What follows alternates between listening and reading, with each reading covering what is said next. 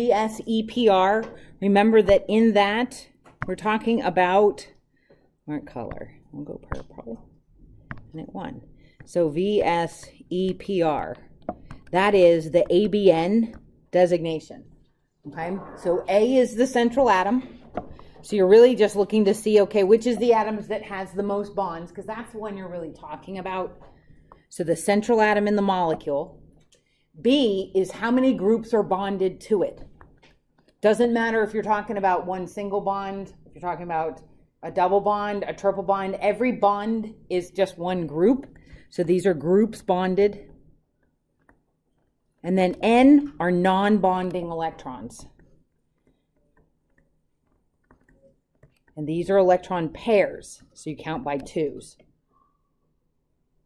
Okay, so in the first one, NH3, so central atom is nitrogen. So nitrogen is the A. How many groups connected? 3. So it's AB3. And then how many non-bonding pairs? 1. So it'd be AB3N. Okay, if you see AB3N, it's always pyramidal. So remember, this is the one I showed you last time, like the little light blue atom that was slightly elevated, had that paddle, the pink paddle sticking up, creating that kind of low pyramid shape. Okay, let's do the next one. We'll come back and do the polar, non-polar afterwards. So let's do the next one. So what's the central atom in that one? The one to the right.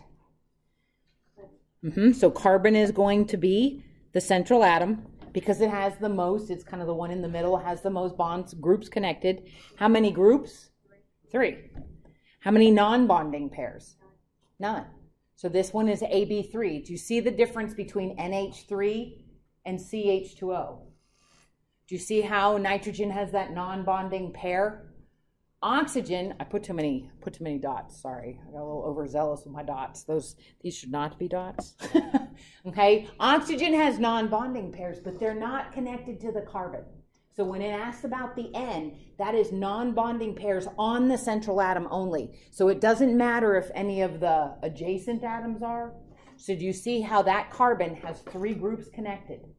It's 2 hydrogens and 1 oxygen. Even though one is a double bond, that's still just one group of electrons connected to the oxygen. So that would be AB3N, and that always forms a really flat triangular shape. They call that trigonal planar. Looks like a triangle, and it's flat because that's 120 degrees between each of the groups sticking off.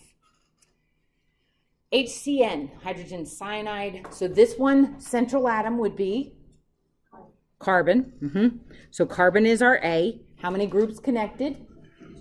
2. AB2. Does carbon have any non-bonding pairs? No, never does. Okay, so it's just AB2. So what's the shape that this will always take? Linear. Because, so the hydrogen and the nitrogen get as far apart from each other as possible, and that should actually have an extra line. I don't want to have, I put a triple bond on there.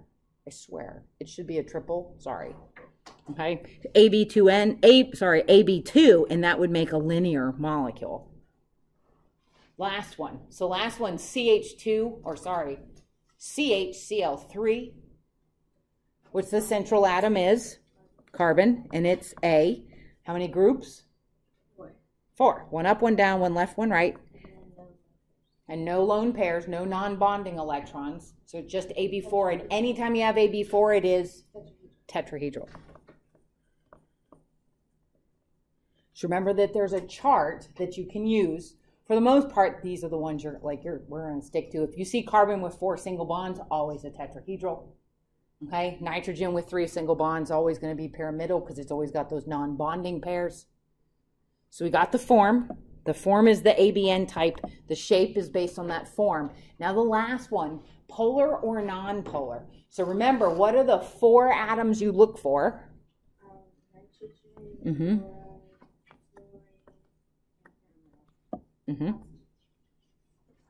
Remember on the periodic table, the small non-metals, nitrogen, oxygen, fluorine, and chlorine, they're the ones, they're small up in the upper right-hand corner.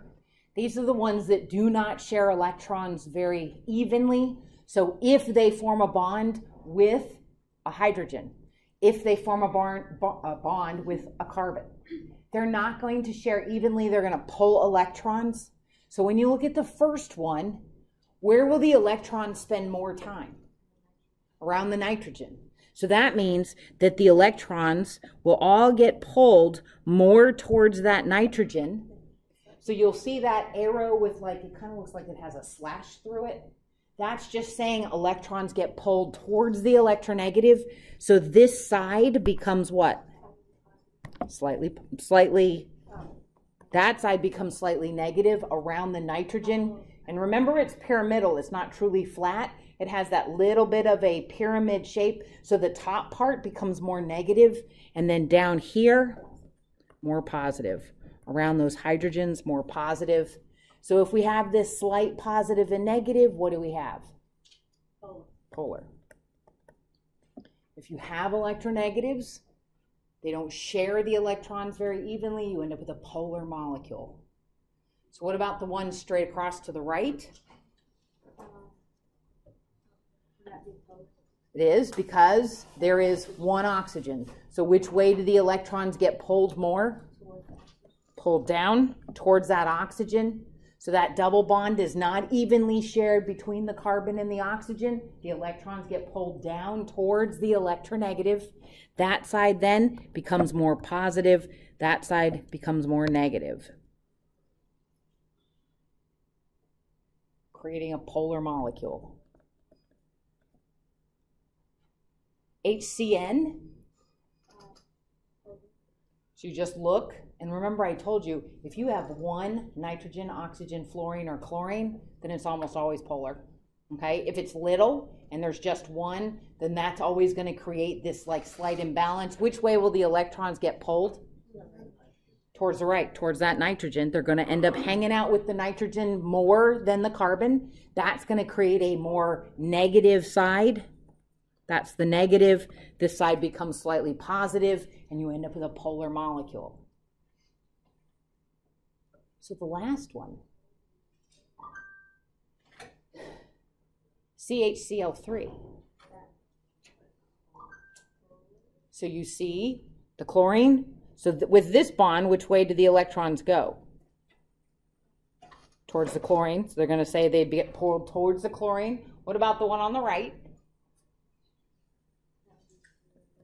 Towards the chlorine, and then the one at the bottom towards the chlorine. But now this is where shape helps you to see that.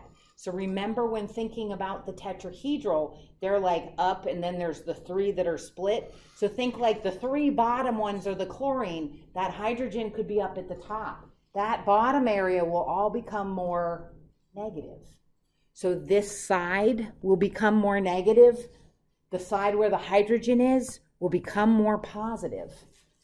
So do you see in that one, like you could think like there's more chlorines on one side of the molecule. You could kind of split it and say there's chlorines on one side compared to the other side to create a polar molecule.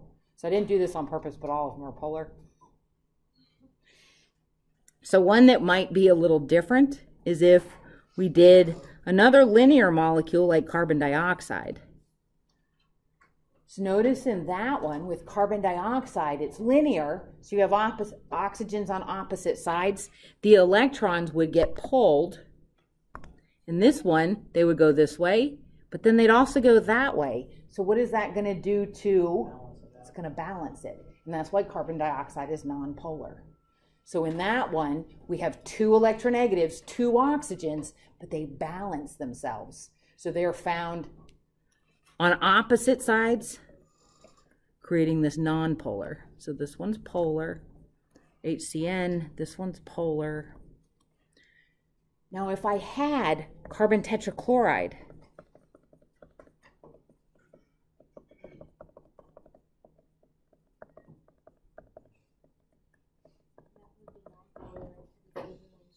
so can you see in that, here, let me shorten it. So can you see in that one, like the chlorines would be all around that carbon? So they would pull, the electrons get pulled this way, they get pulled that way, this way, and that. But they end up balancing them. I can't separate that and make half of the molecule more negative and half more positive. So they're evenly arranged. That's a nonpolar molecule. There's not a lot of examples of those, but if you have electronegative atoms, it's helpful in knowing the shape so you can kind of compare where are the electronegatives. Do they balance each other, or are they all on one side?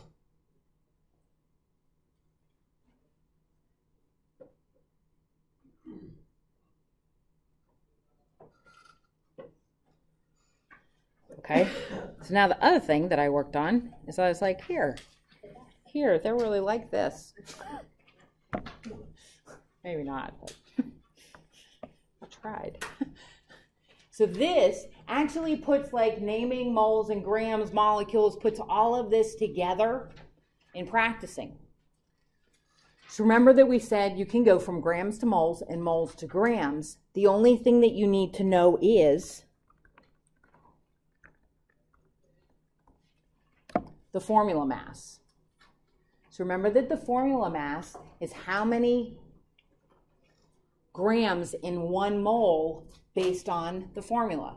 So if we have Na2SO4, to figure out the formula mass, you need to add up the mass of each of the elements found in the formula.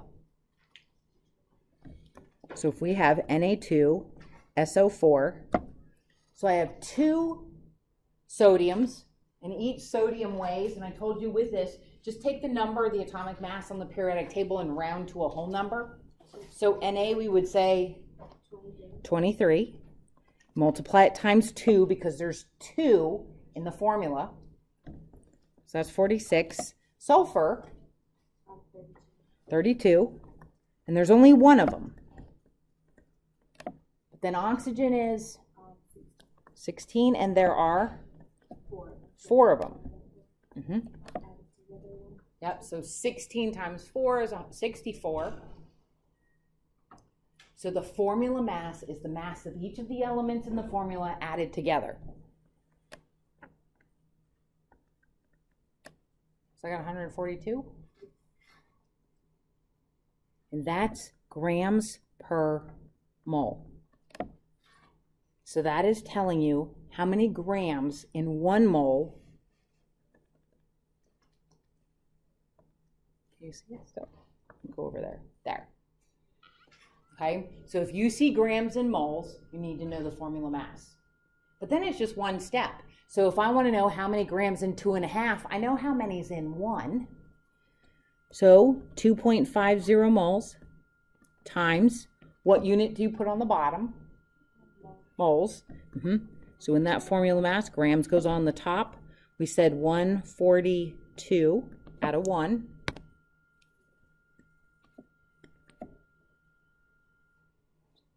Anybody need a calculator? I brought the box. Feel free to come up and grab a calculator.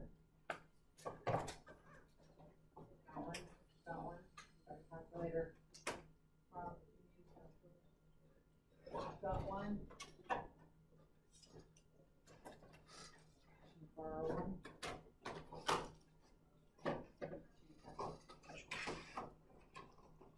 Okay. So multiply everything across the top. So 142 times 2.5.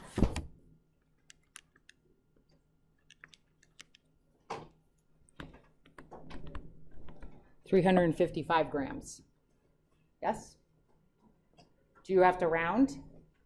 No, because 2.50, 3 significant figures, so you would keep everything.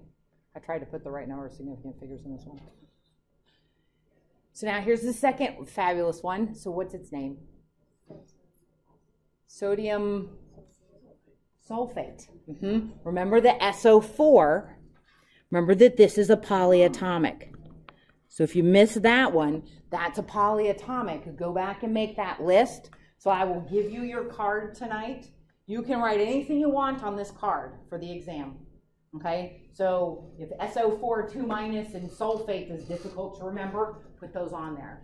Okay? Hopefully you've been kind of making a list of things that you think you need to put on your card. So that would be one. So the name, remember, it's a ionic compound. Sodium is the metal. You just use the whole name of the first element, and then you use the name of the polyatomic. So this one is sodium sulfate. So how many moles in 175 grams of dinitrogen trioxide?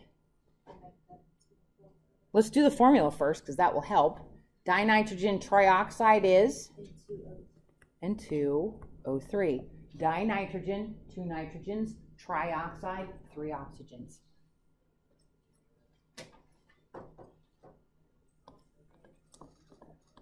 So for N2O3, 2 nitrogens. Each nitrogen weighs 14, and I have 2 of them, so that's 28. And then I have oxygen weighs 16, and there's 3 of them. 48. Yeah. 28 plus 48, so remember that you've got to add the 2.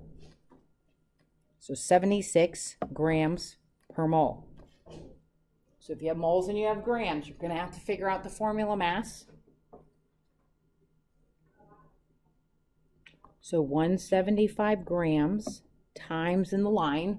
What unit do you put on the bottom? Grams. The unit that you're starting. These are only one-step conversions, so they're super easy. Just make sure that you put the unit on the bottom that you start with so that you know you'll cancel it. And then that way the other unit goes on the top. So if you're starting with grams, grams goes on the bottom, moles on top. If you're starting with moles, moles goes on the bottom, so grams will go on top. So whichever way you have to put that formula mass down, we know in 1 mole, there's 76 grams. Grams and grams will cancel. 175 divided by 76. I got 2.302631579 moles. So do you want us to write that big unit?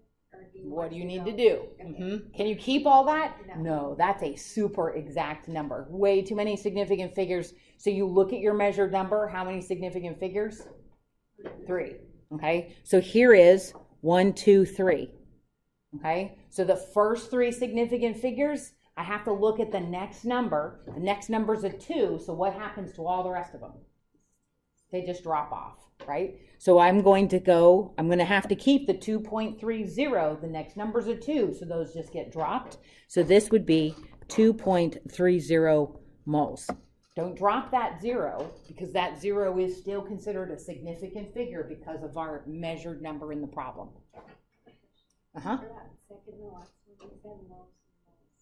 Oh, geez, that's molecules.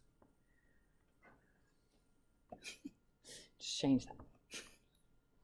Because that would be a whole lot of molecules if we went and took that many moles. All right. How many molecules in 1.65 moles of iron 2 chloride? If you see moles and molecules, you don't have to calculate the formula mass. You just have to know what? You just have to remember how to put this in your calculator.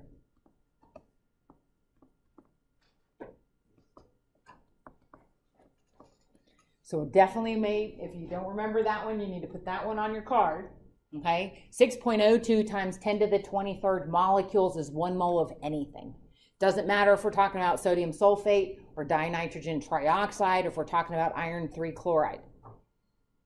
So this is always just a single unit conversion, but you do need to make sure that you can put it in your calculator correctly. So 1.65 moles times in the line, what unit on the bottom? So moles will go on the bottom and molecules on top. And we said, according to Avogadro's number, there's 1 mole has 6.02 times 10 to the 23rd. Okay, so Avogadro's number for the mole is the conversion. So now here's the fun part. If you have a graphing calculator, I suggest that when you put 6.02 times 10 to the 23rd, put a bracket around it. If you don't have a graphing calculator, if you're the old school calculator, you can put it in as long as you use the EE. So just use 1.65 times 6.02 EE 23. That automatically puts that scientific notation number in as an exponent. Anybody not get I got 9.933 times 10 to the 23rd. And that would be moles, molecules. So let me show you. So I put the number, so it's 1.65 times, so if you're multiplying everything across the top. So for you, 6.02 times 10 to the 23rd times 1.65. You see how you got 9.933 times 10 to the 23rd? So E23, but make sure you do that with the brackets. She's got like a graphing calculator. If you have you ever used this button? Yes. But, well, wait, put this in. So put in 1.65. Clear that. Yeah, 1.65 times. And then put 6.02. And then EE, and then 23. Yeah, you have to put that in after the EE. Oh, no. 1.65. And then 6 times. You keep turning it off. Clear it that way.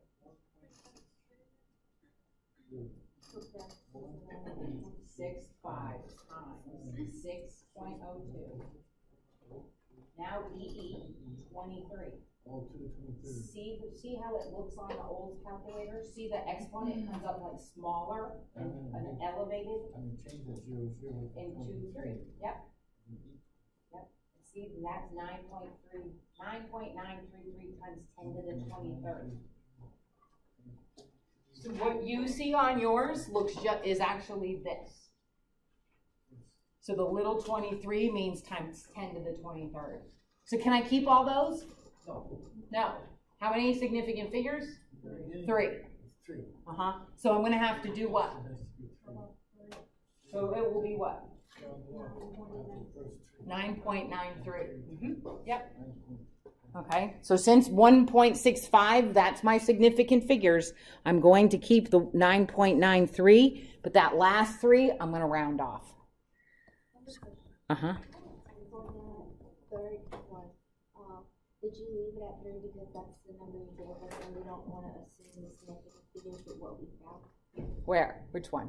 So the third one. So you have how many moles in 175 grams? Yeah, so okay. Because we found... Oh, you're saying, so 76 is not a measured number. 76 is a number off the periodic table. Same thing with Avogadro's. Avogadro's number, if we don't use that, that's not a number we measured. So 2.5 moles, 175 grams, 1.65 moles, those are considered measured numbers because those would be numbers we would be getting. Okay, and that's what you use in trying to figure out rounding. So someone asked, like, why don't I take Avogadro's number into account when rounding?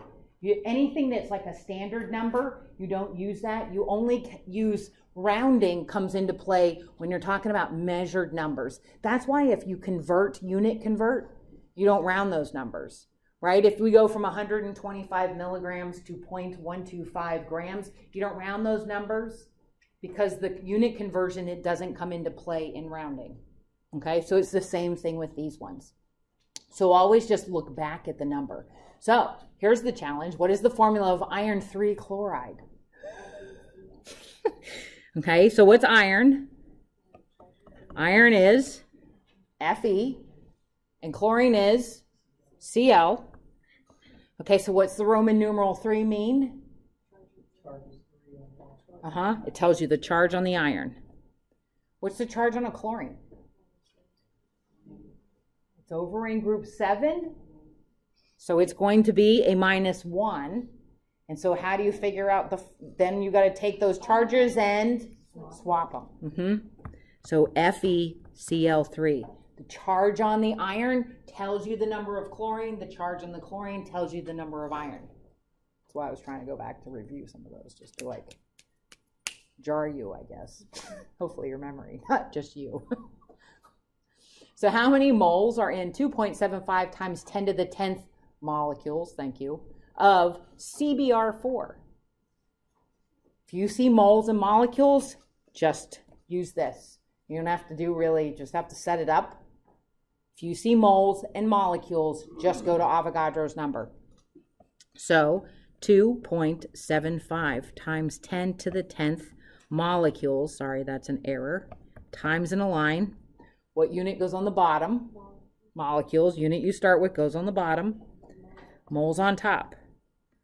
1 mole is 6.02 times 10 to the 23rd. Now the challenge here is you have 2 exponent values.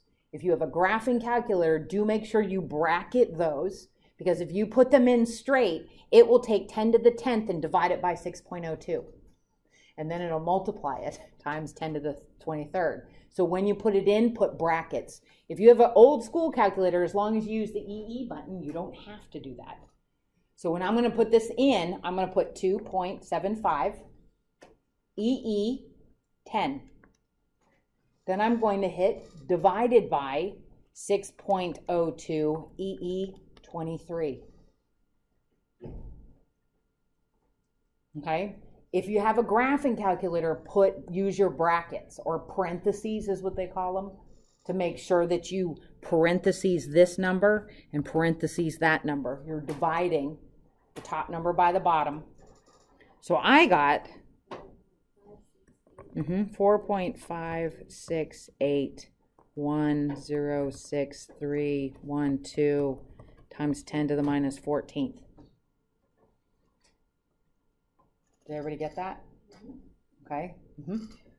Why did you cross out the word moles? Because there's some error. Because look, it's moles and moles. That was a typo. Yeah, change that and just put molecules. That's my mistake. I didn't look. I thought I went back and double checked them all. I was just trying to make one that would be like a practice in naming and also a practice in doing these ones too, but I goofed on that one. Okay, so my answer is moles. Can I keep all that? No. How many? 3. 2.75. So I can keep 3 significant figures. That's what's in 2.75. So I'd keep the 4.56. The next is an 8, so that's going to make it round up. So I'd have 4.57. Do keep the exponent. When I say you drop, you can't drop the exponent numbers. So you would just drop the unit value in front. So it'd be 4.57 times 10 to the minus 14th moles. Okay? Look, how do you get the 10 to the minus 14 moles? So you put 2.75 times EE 10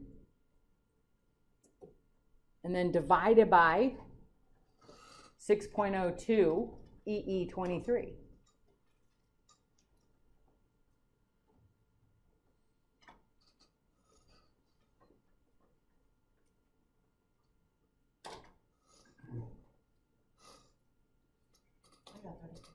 I mean, I got the 4.568, but the exponent. Do you see a little number up in the upper right corner at the very end? That's the exponent value. So do you see that it says minus 14? No, mine says that. Yours says what? Minus 4. I think it's the equal button, because I was doing that too, with the equal button, and it does 34. So I go 2.75. 10. This is the first number.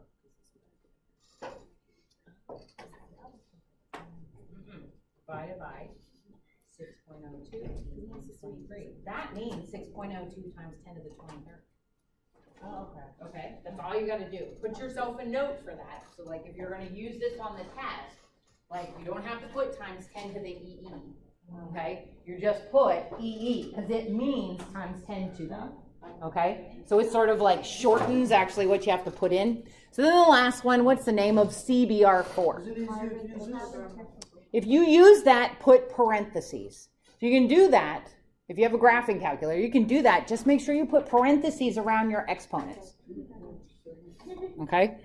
So CBR4 is, yeah, carbon tetrabromide.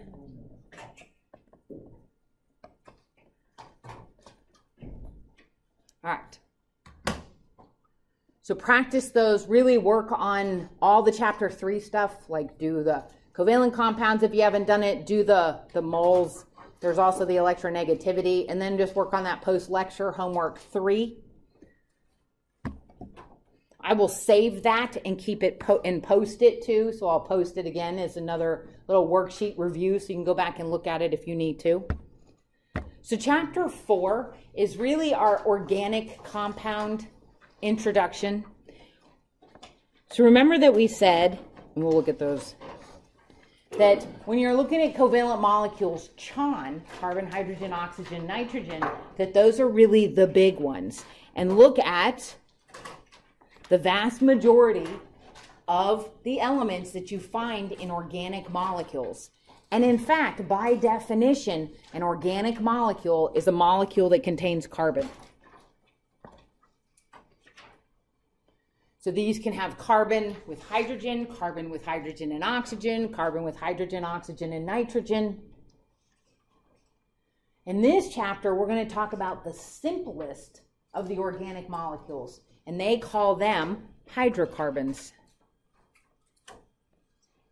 So this isn't all of your organic molecules, because we're going to do carbohydrates, we'll talk about lipids, we're going to talk about proteins, which are all organic molecules. But in this chapter, we're really going to focus more on the hydrocarbons, and their name tells you what they have in them. So hydrocarbons are made of two things. What?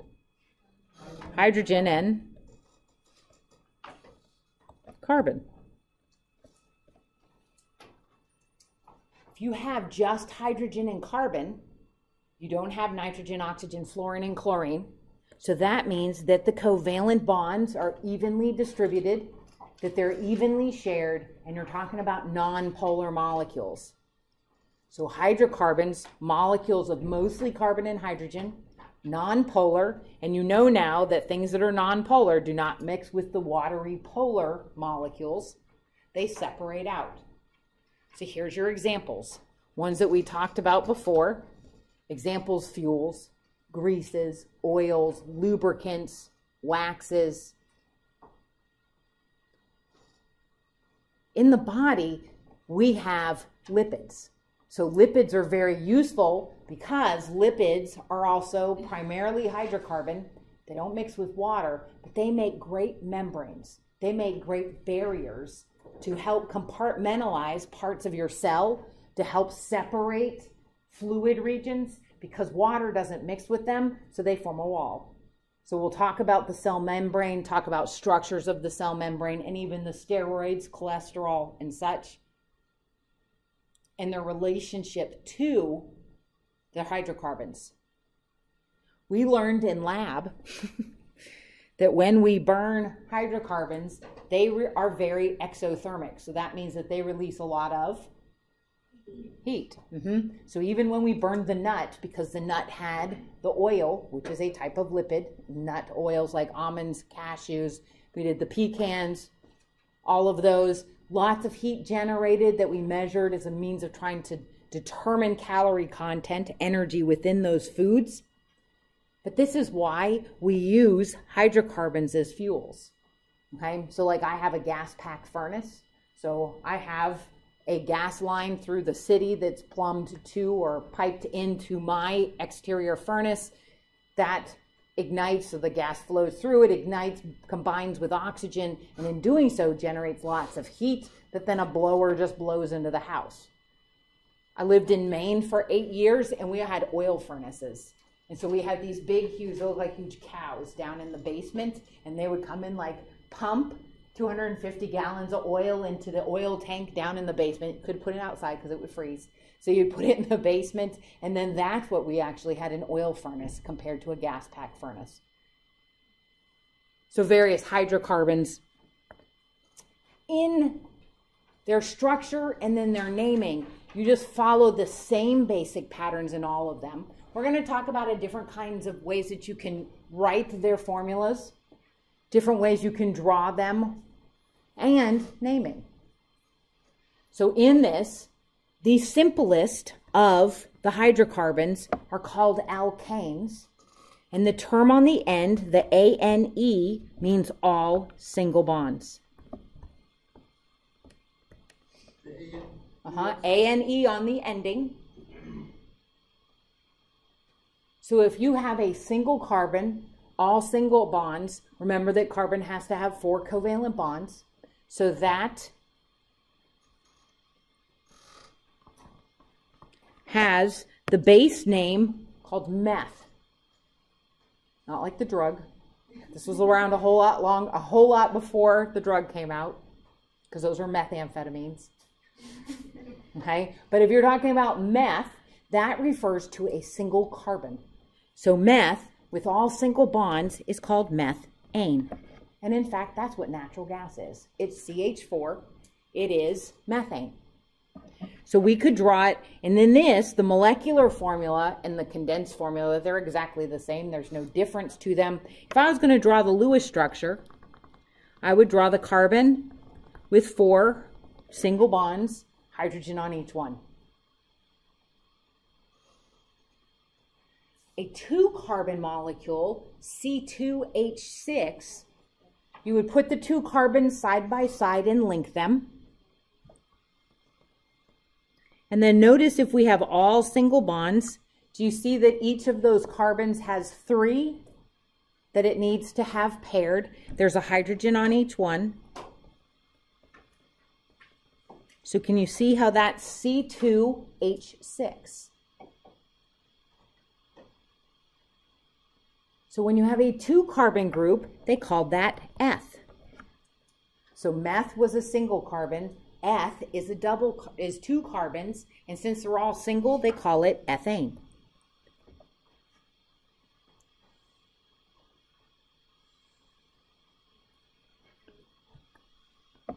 Now the condensed structure tells you what's around each carbon.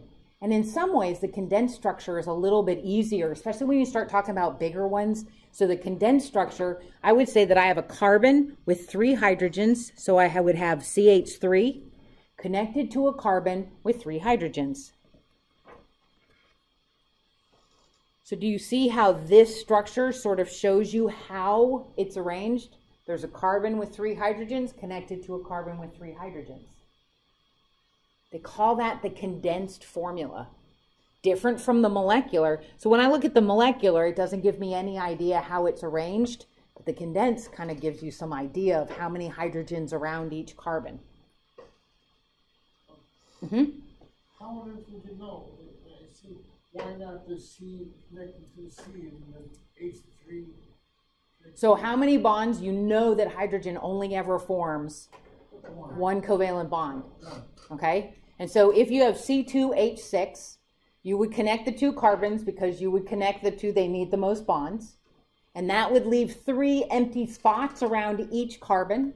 So you would put 3 hydrogens on each side. So that would be C2H6. 2 carbons, 6 hydrogens.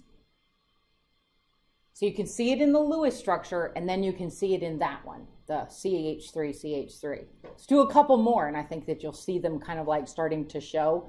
If you have 3 carbons, they are all going to be in a row, okay? They have to be because all the hydrogens only need 1 bond. So they can't be in the middle. They're only ever going to be on the outside. So in this, you would have, I'll change color so you can see it maybe. So you would have carbon to carbon to carbon. If these are all single bonds, each carbon is going to have 4 covalent bonds.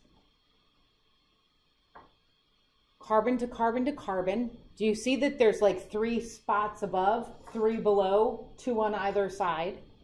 So that would be 1, 2, 3, 4, 5, 6, 7, 8. So that would be C3H8. When you have a 3-carbon group, they call it a prop. This is propane. So if you've ever cooked with with gas, like if you have a gas grill, then you have a 20-pound propane tank. Okay? If you've ever had like the little hibachi travel grill, you get those little green cylinders. That is liquefied propane. So it's propane that's pressurized to form a liquid so that it doesn't take up so much space, and it's a really good fuel for running those grills. So if I was going to draw the condensed structural formula, I would indicate each carbon and how many hydrogens around them. So the one on the left would be CH3. The middle one would be CH2. And then CH3 on the end. So the condensed formula just gives you an idea about how many hydrogens are around each carbon.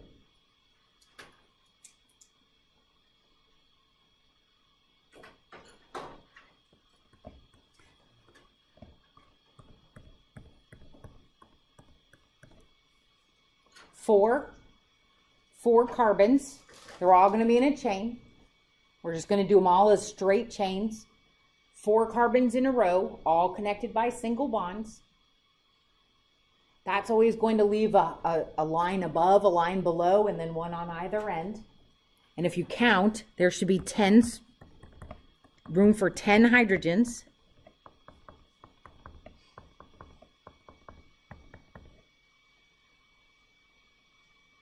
Four carbons in a row is called butane.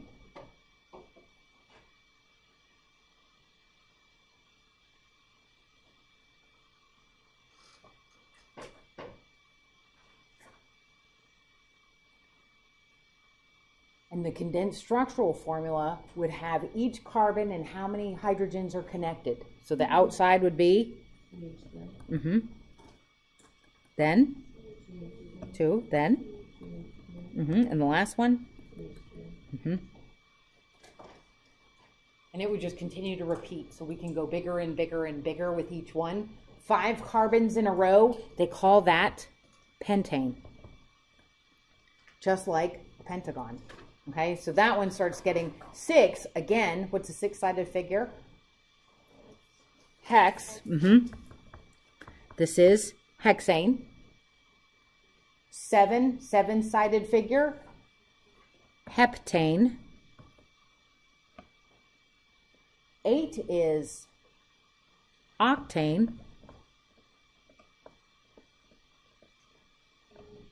9 gets to be nonane. We don't do those ones very much, but then we'll go to the last one. 10 is decane. So in each one, I would really just increase by 1 carbon.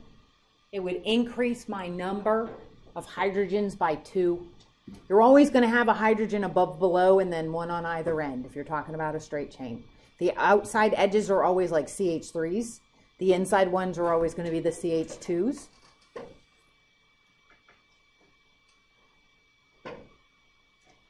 So they give you the chart, and that's like as much as what we would end up doing. But those meth, eth, prop, and bute are ones to learn, because those ones don't match. They're not like mono, di, tet, and tri, and tetra. So those ones are kind of weird.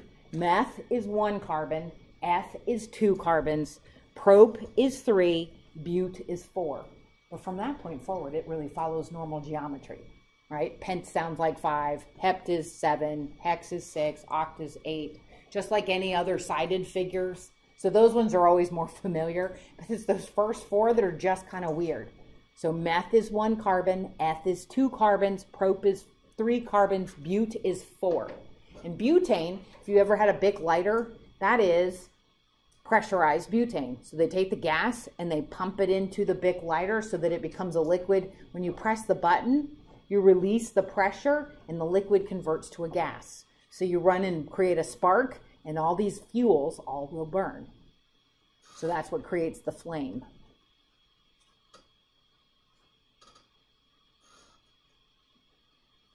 So if I was going to do octane, what would be the condensed structural formula for octane? CH3. How many of those? Yep, so you'd end up with 6 CH2s, and then on either end, a CH3. Sometimes they'll condense this because it's so darn long, and they'll say CH3 parentheses CH2 6. So do you see that? It just means that there's all those CH3s in a row. So there's a whole bunch repeating. So if you see that, that's all that's telling you. But notice all of these single bonds. We're not going to name double bonds or triple bonds.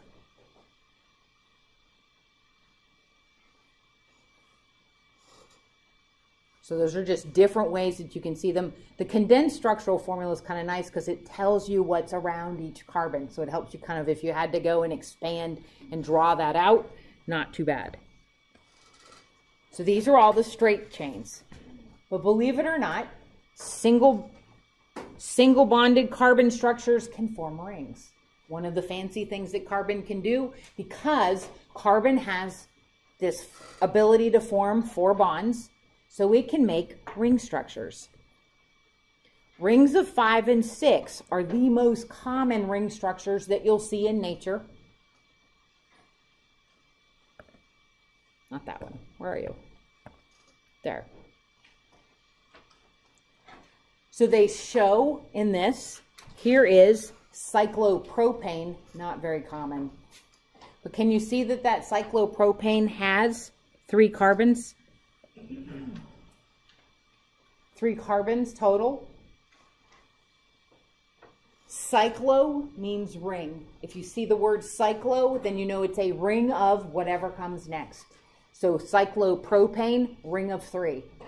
Doesn't really exist in nature. Super reactive, because those, can you see those carbons don't really like being bonded like that. It's a little tight.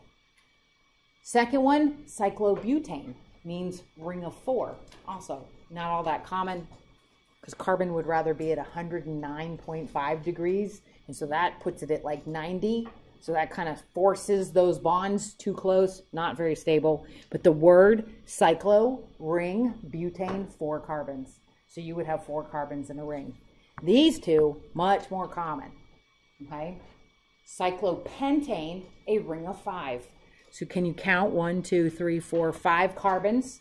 They use the balls and sticks, which we're going to use in lab on Wednesday. The balls and sticks, the little black balls would be carbon. The little white ones are all the hydrogens, like what we did in lab. In class, we were playing with just small ones. Cyclopentane, ring of 5 carbons. Cyclohexane, ring of 6. So these ones, the more common ones that you're going to see in nature. We're going to talk about carbohydrates, which form ring structures of carbon. So if you see this, you call it cyclopentane. So now notice all of those H's, they get to be quite the pain, especially when you're drawing them and you're like H's and H's all over the place. So there is one other way that they draw them, and that is like this. Skeletal structures don't show any hydrogens. They're there, but they leave them off because it makes it super fast to draw long chains of carbons if you can just do zigzags. So in this first one, so C3H8, this is propane. All of these are just different ways that you could actually illustrate propane. The first one, that's is the molecular. So notice that molecular doesn't tell you anything about the bonding arrangements. It just tells you there's 3 carbons and 8 hydrogens. Okay? So molecular is kind of like H2O. So it's just the formula, nothing about how it's arranged. The condensed structure, though, tells you what is around each carbon. My personal favorite, just because when I look at that, I go, that's a carbon with 3 hydrogens connected to a carbon with 2 hydrogens connected to a carbon with 3 hydrogens. So it just gives you more information about the bonding arrangement.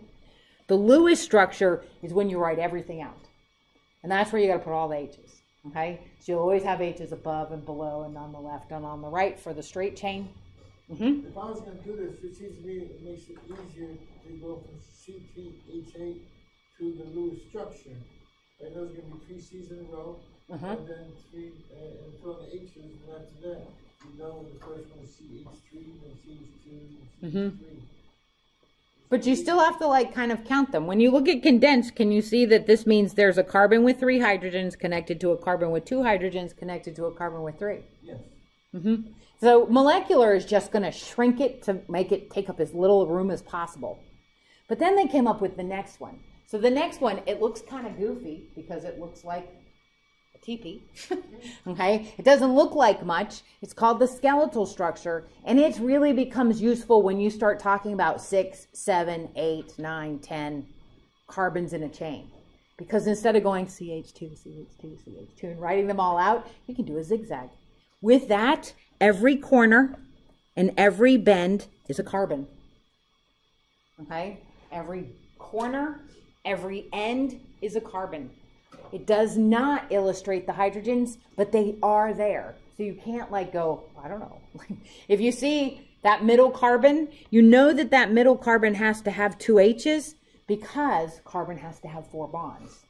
Okay, so you would assume there's hydrogens there creating the stable octets, creating 4 bonds. The end carbons would have 3 hydrogens. The middle carbons would have 2. But it shortens this dramatically. So remember when we did octane? So the way that you would do the skeletal structure for octane is where you put your pen down, that's carbon 1. Every corner is carbons, and at the end, that's 8. So I start here and say 1, 2, not that. There's, stop. 3, no. Doesn't like it because I pressed too hard on the pen. 1, 2, 3, 4, 5, 6, 7, 8. So that's octane. You can draw that one super fast. And then go back. Whenever I go from trying to draw, I always go back and go 1, 2, 3, 4, 5, 6, 7, 8. I'll always go back and like count my ends in every corner to make sure that I have the right number. The other way to remember with skeletal, you're always going to have 1 less line than carbons. Okay, so how many lines for that one? 7. You'll always have 1 less line than number of carbons in the formula because you've got a start point and an end point. Okay, so this is C8H18. Notice that there's 7 lines. I just count as I put it down. So as soon as I put my pencil down, that's carbon 1. And so then each is really representing bonds between carbons in a skeletal structure. So it only shows bonds, no atoms. So these are different ways. We'll really do a lot more, like we'll start off doing some of the Lewis structures and then condensed structures, and then we'll kind of work into skeletal and kind of practice going back and forth with them.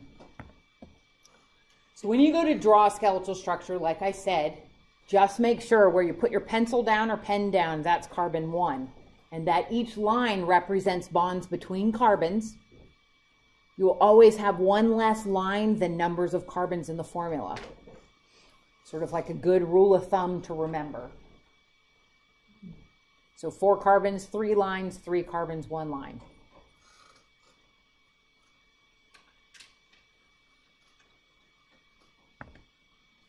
Naming. Sometimes you have a molecule that's not just in a chain. So if it was just 8 carbons in a row, you just say, well, that's octane, and you just move on. But if you look at this top one, do you notice that there's 5 carbons in a row, and then there's 1 carbon hanging off of the second carbon from the left?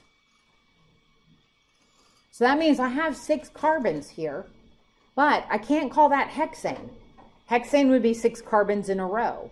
This one's not 6 carbons in a row, so I have what they call a group hanging off of the chain. I sometimes call them hanging groups. I sometimes call them like non-hydrogen groups hanging off. And so to properly name this, you run through a couple of steps. And the nice thing is, you always run it exactly the same way. So here's the steps that you do in naming. If you have a carbon-hydrogen molecule, you always do this first. Find the longest carbon chain in the molecule, okay? Because that's going to become kind of like our base name. And then we're just going to add or name anything that's not a hydrogen that hangs off. So in this first one, when I look, I see 1, 2, 3, 4, 5. Okay, so I would say that's the longest carbon chain. It would not be wrong if I went like this. Because do you see that that's 5 too? I always just try to stick to the straight. Just keep it as simple as possible. That wouldn't be wrong. We'll stay with this one because I started the numbering. So it's a 5. What is 5? 5 carbons in a chain is called pentane. So the longest carbon chain becomes the end, or the very end part of the name. So I know this is something pentane. So see, you can see all those hydrogens sticking off. The only thing you have to name is anything that's not hydrogen. So when I look, do you see that this is the group hanging off? It's a carbon hanging off. So that is the only one I have to name. So I told you if you have one carbon, it's a meth. 2 carbons is eth. 3 carbons is prop. If it's a group hanging off, you use the number of carbons hanging off and you add YL. So that makes this a methyl. So it's a methyl. Find the non-hydrogen groups attached to the chain. That's a methyl. So a group hanging off that looks like this, that's a methyl. It might stick off of the top. It might stick off of the bottom. But it's not part of the chain. It's a methyl group. If I have this, CH2, CH3, that would be what? What's a 2 carbon group? 1 is meth, 2 is F. That makes this a ethyl. You just lost me. You're all there. So remember going back. So remember I said if you have just 1 carbon, it's meth. And if it's just 1 carbon with 4 hydrogens, methane. But if it's a group hanging off of the chain, I use the first part of the number of carbons and I add YL. Yep, so 1 carbon, it's not the chain, it's hanging off of the chain. So that's why I would call it methyl. So a CH3, and like I said, this CH3 could be up here. It could be down here. It could be hanging off of any of those spaces instead of a hydrogen, and it's a methyl group. If I had CH2CH3, so if I had a 2 carbon group hanging off, then it's a ethyl. Well, like if I had a CH2CH3, kind of like this one down here. On the bottom. Yeah, see how that's a CH2CH3? Yes. So that would be an ethyl. Ethyl. So because F means 2 carbons. 2 hanging off. So first find the longest carbon chain. I'm going to call it a pentane. 2, find, circle, and name any non-hydrogen groups hanging off. So that's a methyl. The last thing, you have to indicate where the methyl is. So you have to do step 3, number the chain so the group hanging off has the lowest possible number. That means that I've got to number my carbon chain. I have to number from left to right, or it could be right to left, but I need to number it so that my methyl has the lowest possible number possible that it could. So this would be 1, 2, 3, 4, 5. So going from left to right, the red numbers, 1, 2, 3, 4, 5. Going from right to left, the green numbers, 1, 2, 3, 4, 5. The methyl, the lowest number would be what? Yeah, using the red. And so that's why I wouldn't use the green ones. I would just use the red numbers that I've got in that chain, and that is why this is 2-methylpentane. Number 2 tells you which carbon in the chain it hangs off of.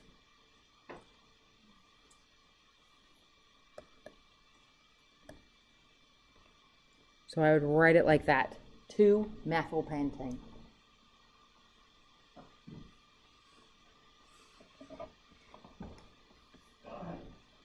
Okay? So now the tricks. 1, always find the longest carbon chain, and it's not always the one that's straight. So when you look at this one on the bottom, how many do you see in the longest carbon chain? Starting where? Okay, so if I start here,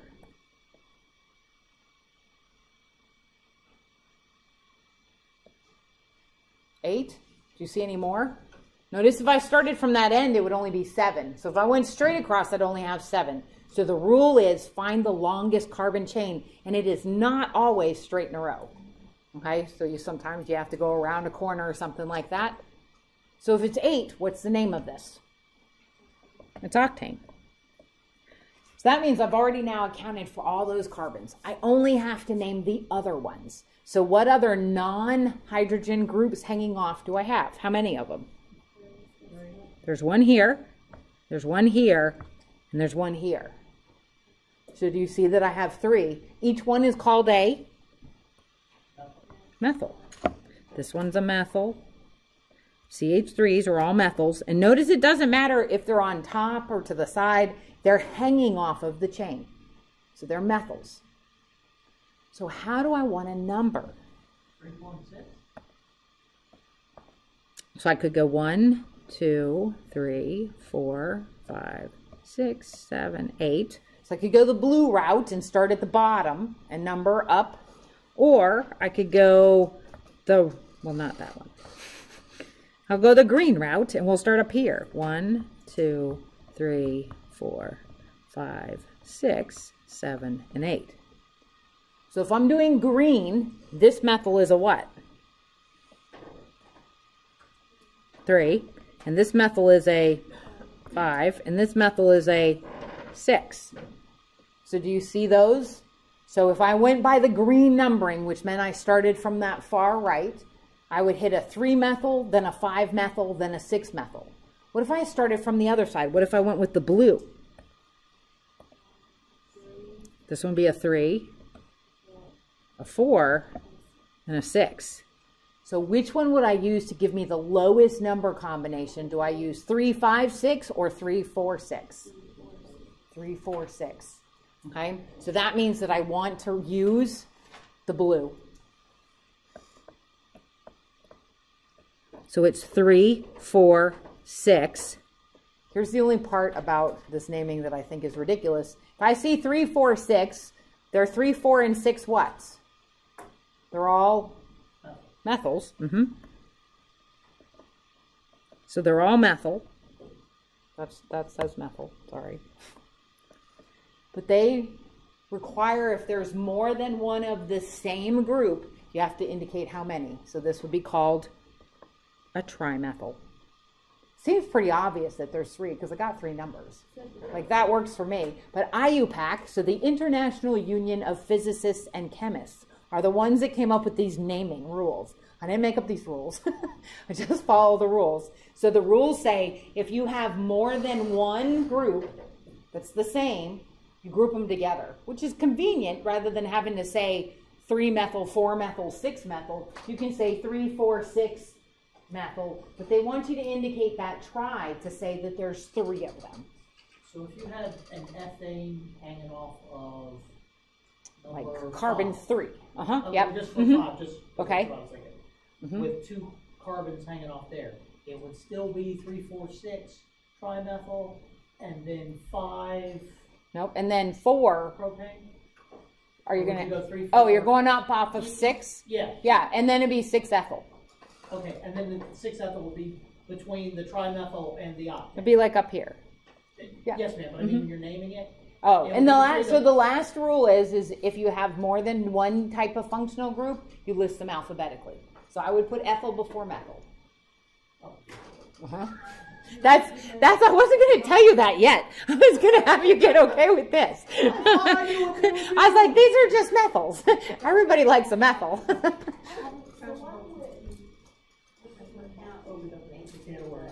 Wait a minute, I can't hear you. You got to say it one more time. When you were counting and you had a total of 8, Uh-huh. why didn't those 2 underneath the, These ones down here, yes, well, they're part of the chain. yeah. So anything part of the chain, you're not going to name otherwise. Okay? Because really, and we'll look at this in lab, these are bendable. They're not rigid. So these bonds can actually roll and rotate and twist. So like, even though it looks like it goes around a corner, it can twist. Single bonds have free rotation. So I could actually stretch them out and make them look straight. I just drew it this way to try and get you to make sure that you look for the longest carbon chain. This here we have 2 on the bottom, and then all the ones going to the top to the right. Uh-huh. Is it possible that, so we have straight lines and L's. Is it possible there could be a staircase? Yes. Yep. Find the longest carbon chain. So let's do a couple more because I have some of those for you. Question. Okay. Okay. So, in that case, you wouldn't add the numbers in front of that, just trimethyl. You'd still use the numbers because you have to indicate which carbons that those methyls are hanging off of. So 3, 4, 6 trimethyloctane means it's an octane molecule with methyls on carbon 3, carbon 4, and carbon 6. So you're still saying all that. But you add the tri in there too. Not my rule. That's the one thing that I think is a little redundant. 3 numbers and then saying tri at the same time. So the name of that is 3, 4, 6 trimethyl. That would be the name. Yeah, and this is one that, like I said, it's a practice thing. So let's practice some more. So look at this top one. And so these, you've got these are all in your PowerPoint. So hopefully you've got those so you don't have to try and draw them back out again. But in looking at this, first thing, what's the longest carbon chain? The one that looks longest. The one that looks longest is In this case, it is. Okay, so do you see that you could just go straight? Do you see 7? Yes? Count the number of carbons across.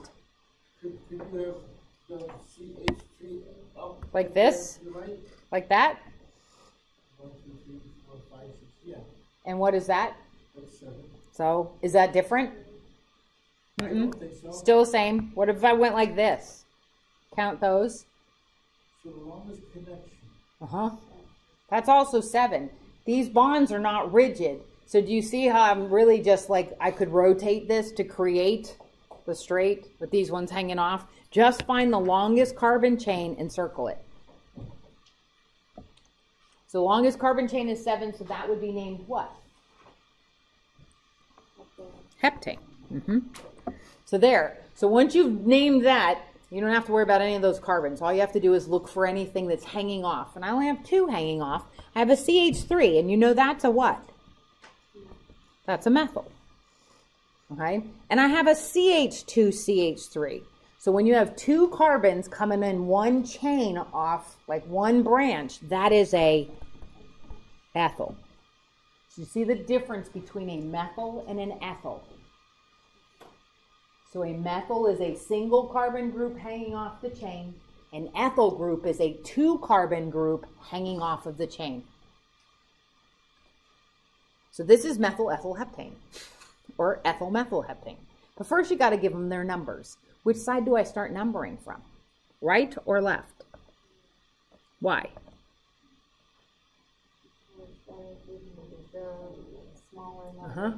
Because it's closer to the end with a branch.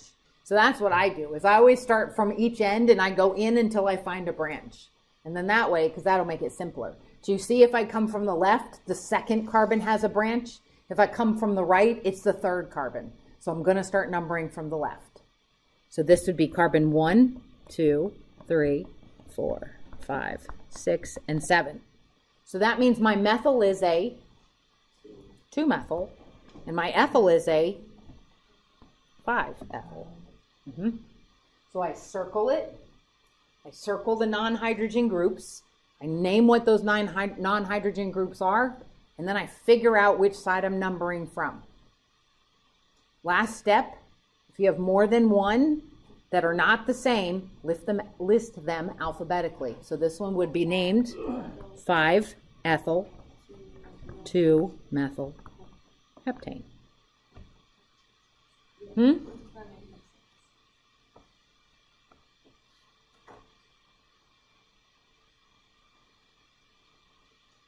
Find the longest carbon chain, name it. Find any non-hydrogen groups hanging off, name them. Figure out how to number, right to left, left to right. List them alphabetically. Now, if you have a ring, you can account for all of these. How many total in the ring? 6. So this makes it a what? It's a hexane, and it's in a ring, so it's called a cyclohexane. There, you've named all of the ones in the ring. The only one you have to name is the one that's not. So it's a CH2CH3 group hanging off. That would be a, that's an ethyl. I have a question. So whenever you're in a ring, you get your longest chain would automatically be Yes. your I could have like a really long chain hanging off, and it would always be that ring. That's like the base structure of it. Okay? So if you have a ring, and like we won't do any more than hard than what anymore than like that kind of thing.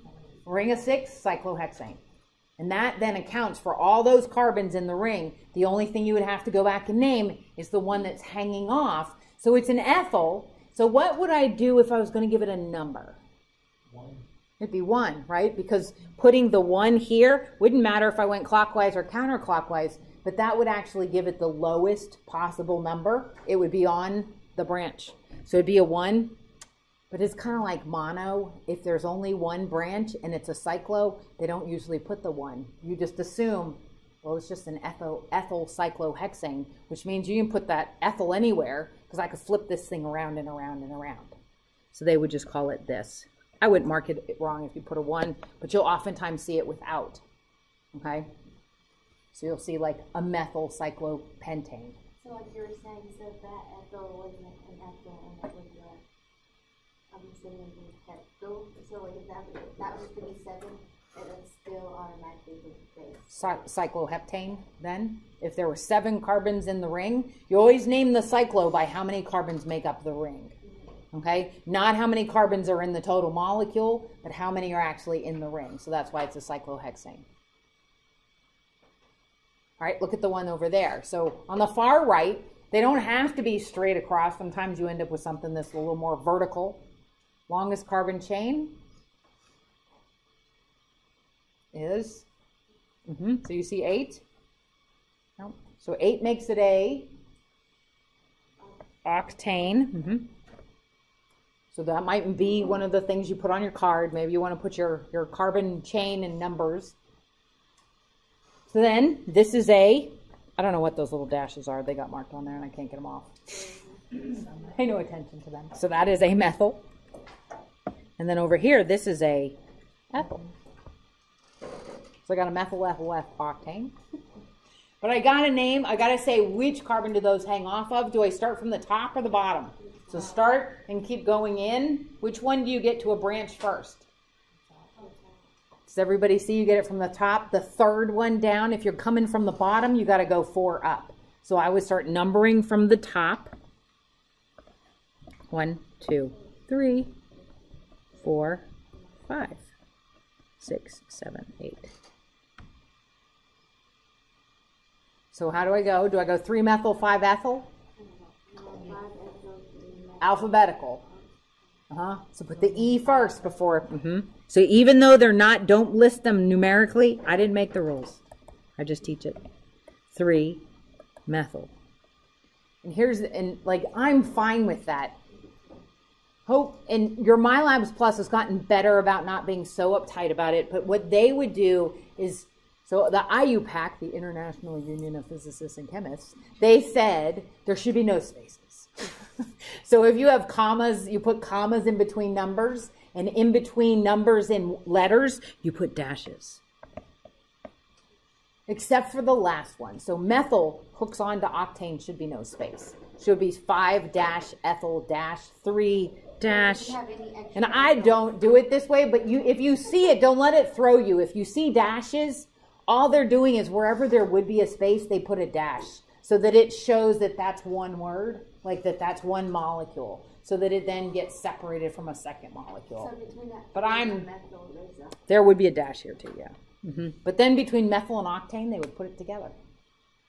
Just like that, ethyl cyclohexane would all be one word. But up there, it'd be 5-ethyl-2-methylheptane.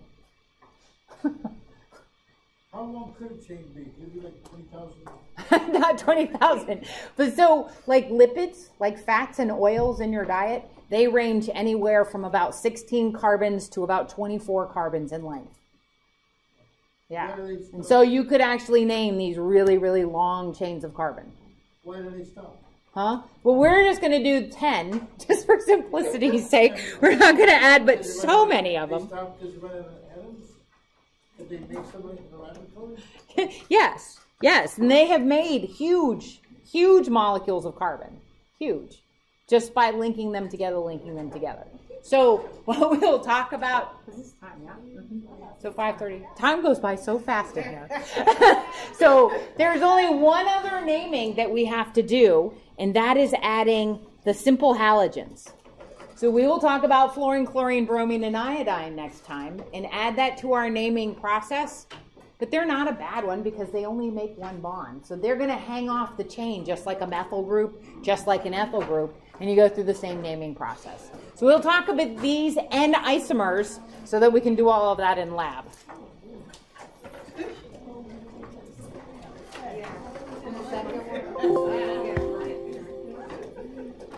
So you can go through and do the alkane, the dynamic study modules for alkanes now. That would probably help. So